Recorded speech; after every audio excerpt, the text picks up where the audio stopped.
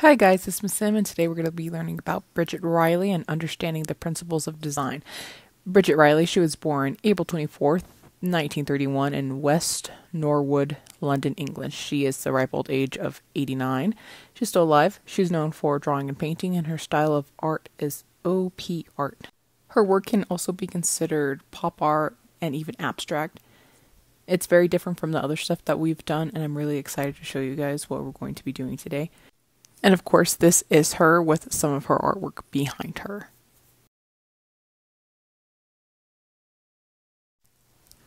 Optical illusion art. OP art, short for optical art, is a style of visual art that uses optical illusions. The artwork may look as if it has movement, hidden images, vibrating or vibration, patterns, swelling, or warping.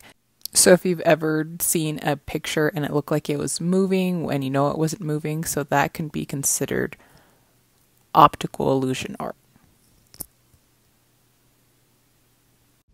And the principle of designs that we're going to be using and focusing in our project today are balance, pattern, rhythm, and motion.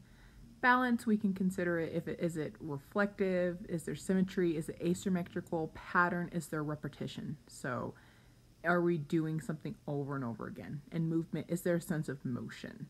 And hopefully with this project that we're going to see in just a second, we'll have all of that. It also looks like it's moving, there's repetition, there's motion, it looks like there are hills and valleys and everything like that. So I hope we have tons of fun doing this project. And remember, be creative. Don't be scared to mess up, because we can't really mess up in art. There's never mistakes, just happy little accidents. I'm going to start this off by saying that you do not have to do this part. I'm just making a small box. It makes it easier for me. If you guys want to, you can. Makes it easier to section some stuff off. So if you want to, draw a size, any size box. Mine's about the size of my palm. And after you draw your box, you're gonna want to cut it, or any size piece of paper. You can even do this in a rectangle. It doesn't have to be perfect. I am not using any rulers. Cut it into fourths. And then we're gonna cut it again. I'm gonna try to do it in the middle. So we're gonna try to bring our sections off squares to the middle. So I'm just making triangles. So I'm gonna do that for all of my squares. You can try to draw a straight line if you have a ruler through the middle, but I don't have a ruler. So I'm going to just try my best. Doesn't have to be perfect, doesn't have to be too even. That's a starting point. Start off with a square, cut our squares into 4 squares, and then we're doing triangles. And this is where it starts getting difficult. But we're gonna first doing, you can make them as big as you want or as little as you want. These ones I might make a little bit bigger. I'm gonna start with a little C shape. Okay, so this is where this gets difficult. Where I have an outward going C shape, the next one will be inward going. So this one's out, this one is in, the next one is out, this one is in, the next one is out. That means this one is in, out, in. And that's just the pattern. And that's how it's going to be for all of this. So if this one's going to be out, my next line on this will also be out. Out. This one is in. This one will also be in. And we want to make sure that we're connecting throughout. So this one's out. Out. This one's in. In. This one's out. Out. And do you guys see how I'm connecting them at each place? That one is in. This one is out. This one is in. There you go. And this probably won't be my last layer. So this one is out. This one's out. This one is in. So this is in, out, and you don't have to worry about them being too even or too perfect. That's what makes this fun. See? So if we just look at this one, they're all of my lines are facing, going out this way. Same thing for this one.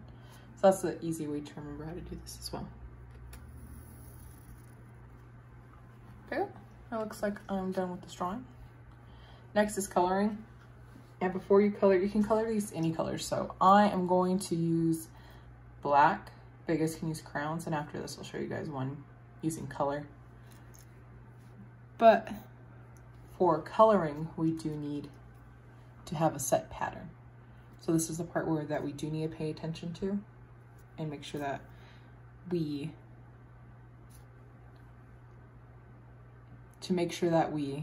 label it before we start. So if this part is going to be black, this will be white. Black, white, black, white. Oh, black, sorry.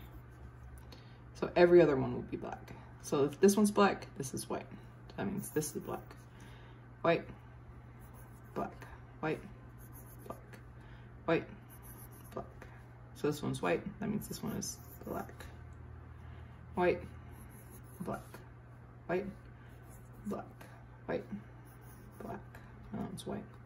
This one is black, that is white. So that means this one's black. This is white. This is black, that's white. This one is black. And this one is black. So guys, we'll see me color this here in just a second.